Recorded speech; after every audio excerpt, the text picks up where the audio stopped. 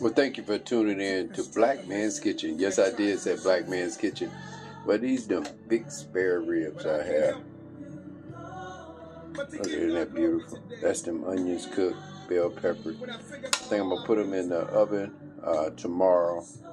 They're ready now. It's so tender. Watch this. How tender. See that bone? Get it close shot. That he favored me because my enemies, they did try. Sing it, y'all. You see that bone come out of there? Look at that. That's hot. Look at that. That's so tender. Oh my God.